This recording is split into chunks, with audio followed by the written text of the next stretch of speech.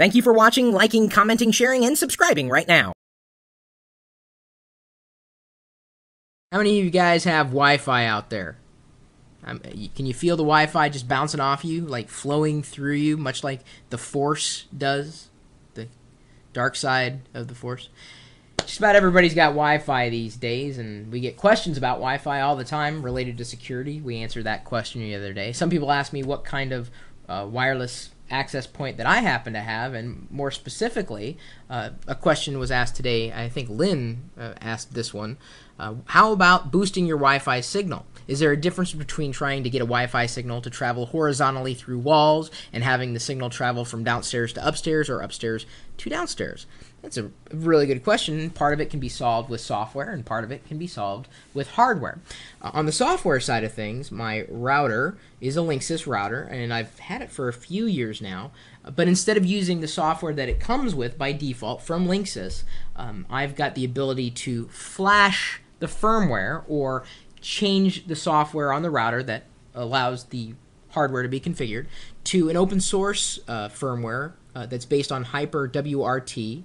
It's called Tibor 15C. Now, if I lost you on those last two items, don't freak out. You don't necessarily need this. But this open source Tibor 15C allows me to boost the transmit power of the antenna on my wireless router from the default of 50% to 100%. So I get even more range out of that little box, and it works well.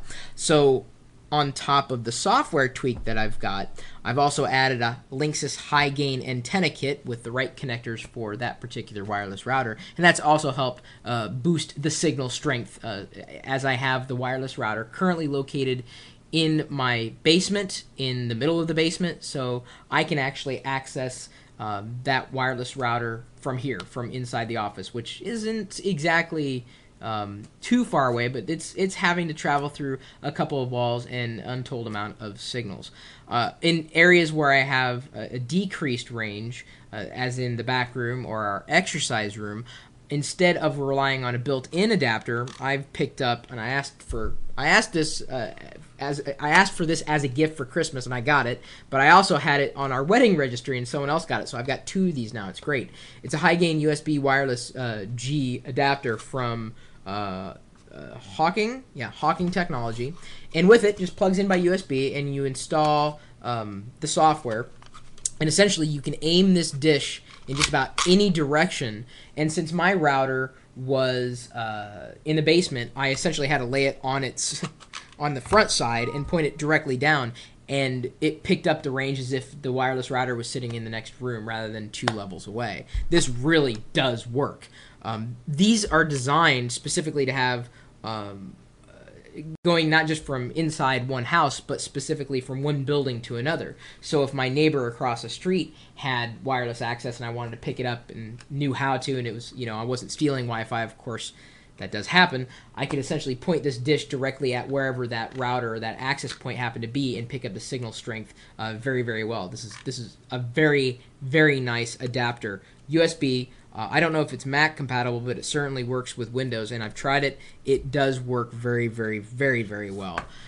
So, yeah, there can be an issue, but there are different with the signal strength from your wireless router, and they all vary from manufacturer to manufacturer, device to device, firmware to firmware. All these elements come into play, but there are hardware things that you can do, specifically getting different antenna for your router, or a different adapter for your computer, or even, like I said, flashing the firmware or making sure you're getting the strongest signal or boosting that signal as high as it can go from the access point in general.